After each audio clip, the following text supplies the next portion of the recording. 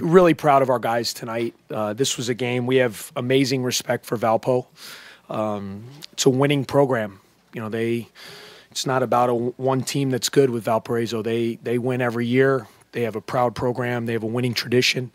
And that's one of the reasons we wanted to schedule the game. It was a great game for us and a great team for us to play. And obviously they didn't have Tavon Walker, which makes a difference. There's no question. But overall, I'm really proud of the way we're defending. We've talked about it ad nauseum, ever since Texas Tech. When we got knocked to the pavement, we've rededicated and refocused ourselves to that end of the floor. And I'm just proud that the work that the guys are putting in practice to work on our positioning, our on-ball defense, our post defense, it's coming together, and they're being rewarded for that, which is something as a coach you always strive for.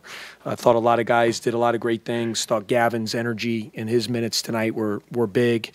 And, this is a big week. I think I said it maybe on Monday night, but these 3 games coming off, kind of that gauntlet we had heading into finals, these 3 games this week was going to be a real telltale sign for me to kind of see where we're headed. And, we've taken care of the 2 home games, and now we'll have a tough challenge on Saturday afternoon against a much improved DePaul team that, will be a big-time game for us.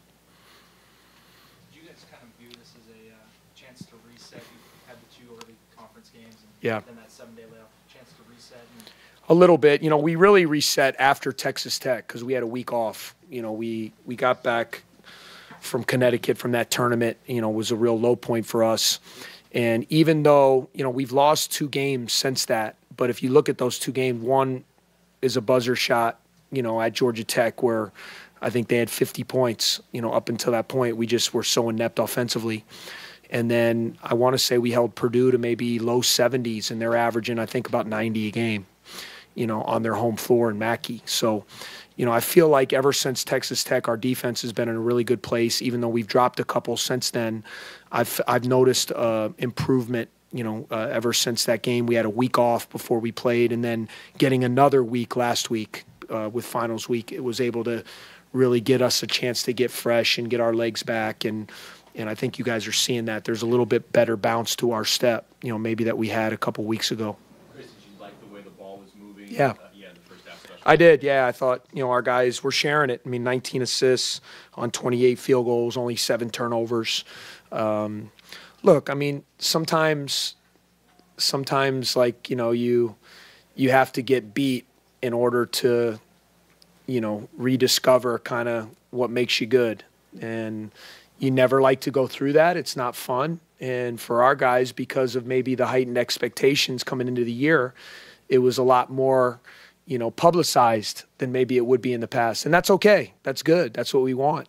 But, we had to go through that. And, to our guys' credit, we were at a point in time where you can decide, where do you want to go? Do you want to fragment? Or do you want to come together and try to become a good team? And I'm really proud of the way that our guys have come together, and hopefully we can keep making strides as we get through the rest of this month. Chris, what does it tell you that in these, even though it might be, they didn't have Walker, Chicago State competition, but you're not letting these teams back in?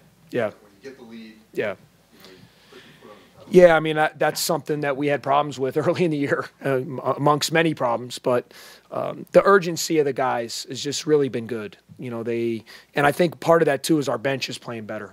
We're getting Anthony Gaines is coming of age. He's giving us better minutes. What you have in Barrett as a backup center. I thought Gavin giving us a double-double off the bench tonight was huge. Isaiah and Jordan being able to come in, and Isaiah kind of more offensive-minded, Jordan more defensive, and it's allowed us to get a little more depth.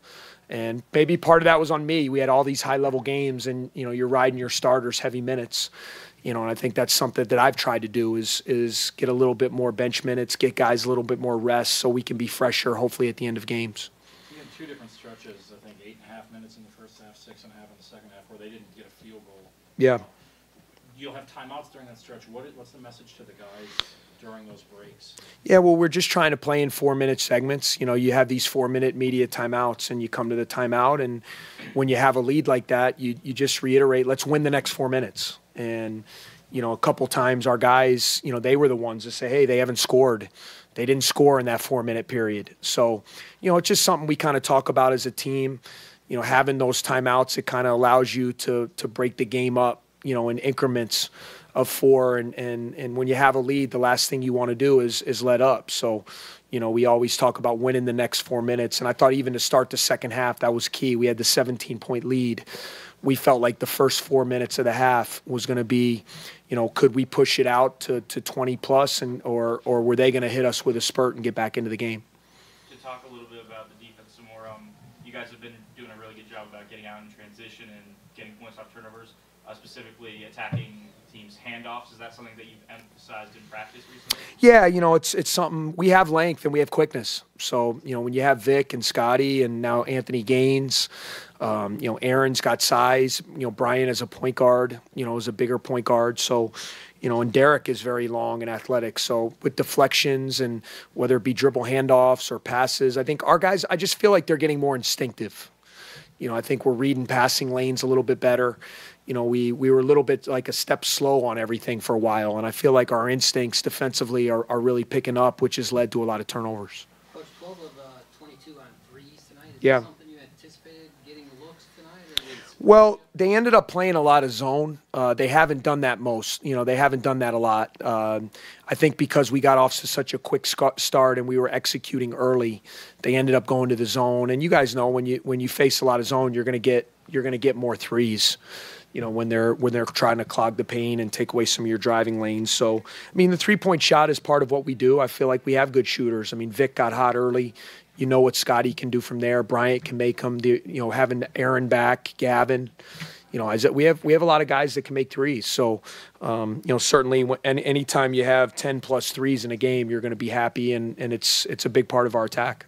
Coach, was this a one-off with Valpo or something you guys can revisit? It was a one-off for this year, but obviously with Matt being a local guy, I mean, my kids go to his my kid goes to his high school, so I've become a new Trier dad now, and I'm a big fan of Matt, and we can discuss in the future, but just this was a one-time deal for now.